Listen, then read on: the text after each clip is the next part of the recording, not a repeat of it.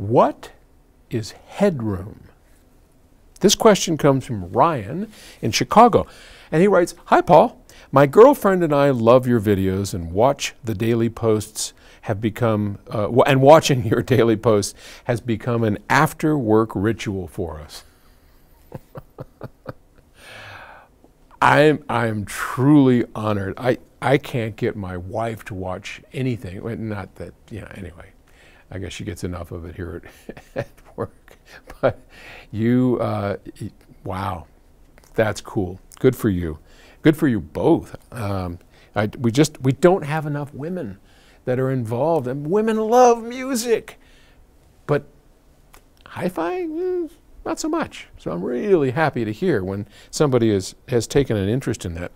I'm curious to know what value more watts brings. We currently use KEF LS50s as do we at home, with a 50-watt integrated amplifier. Now, what could we expect to gain by swapping the 50-watt for a 100-watt amp, assuming a comparably accurate rating and using the same speakers in the same room?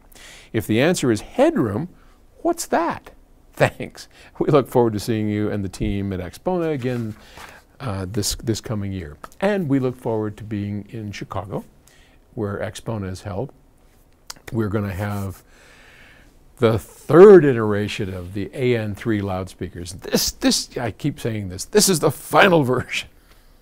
I'm sure of it. Okay, so as many things in audio, and especially high-end audio, are, it depends. It depends on the kind of music you listen to. It depends on your expectations. It depends on your room size. It depends on the speaker's sensitivity. Now, we know the LS50s are not particularly sensitive. They do take some power.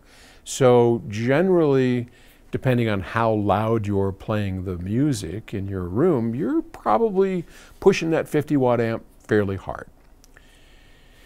The second thing is, what kind of music do you listen to, and why do you listen to music? So I'll try and explain that. In my home with our LS50s and Terry's system, it's a background music system. When we cook, when we do things, so our living room and our kitchen are sort of combined, right? And we're a very cooking, foodie, sensitive, or centric couple. And we have kids over, we have we entertain a lot, and music's playing, but we're not doing any serious listening to it. I mean, on occasion we do, but mostly not. So there, whether it's 50 watts or 100 watts for the type of listening that we do, I would have to say there'd be no difference. Your amplifier will work a little less hard, but that's about it.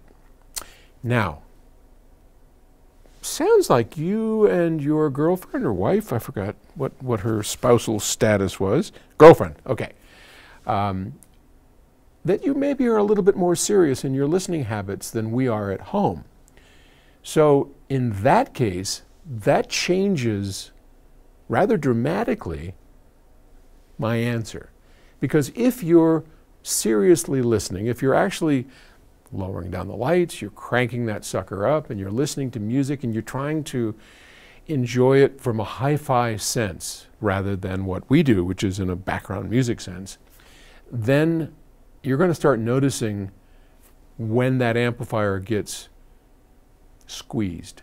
And I can't think of a better word, because what's happening is as you get closer to that amp's top wattage, let's say you're running up to 30, 40 watts, maybe 45 watts when you're listening to it loud, you're bumping up near the top of that amplifier's ability to deliver wattage. And we've talked about this before, but it's always worth mentioning again. If we look at an amplifier or any piece of electronics, and let's just say from here, 0, to here, which is our 50 watts, within this space, you have a certain level of performance that's going to be really good from up a little bit to right about there. So maybe 25%, if you're lucky, depending on the amplifier, 20% is going to be what we call the linear region.